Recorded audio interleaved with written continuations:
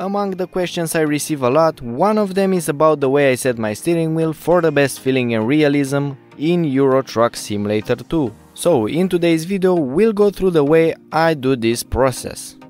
I will first talk about the steering wheel settings. I personally use the PXN V10. I guess everybody knows how to plug it into the computer, so I won't waste any time on that, especially because the PXN is plug and play and it can be set up from its smartphone app, which by the way is pretty handy because you can quickly edit something even while driving. I will leave a link to this app down in the description, so let's just get right into it.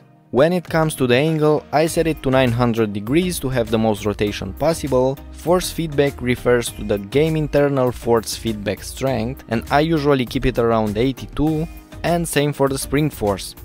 Damping and friction are set to 0 because I usually don't like this effect, but you can try it if you want. It basically simulates the interaction between the in-game vehicle with different objects and surfaces. And finally the inertia force, which I keep around the value of 14. Now let's tweak the in-game settings. To do that you have to go into the settings tab, then into controls.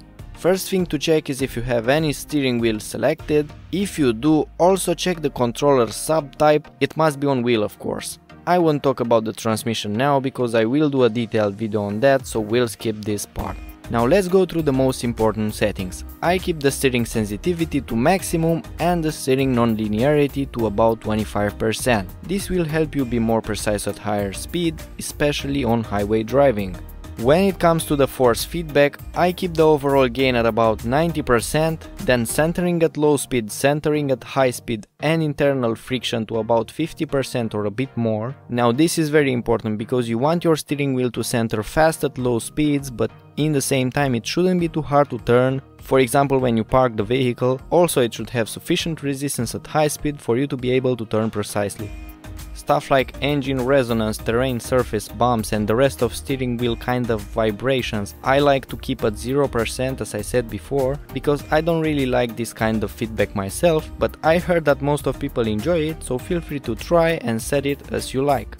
That's about it when it comes to steering wheel feedback and overall feeling. I have a couple of tutorials coming up for the key binding and transmission settings for ETS2 of course, so until the next one, stay tuned.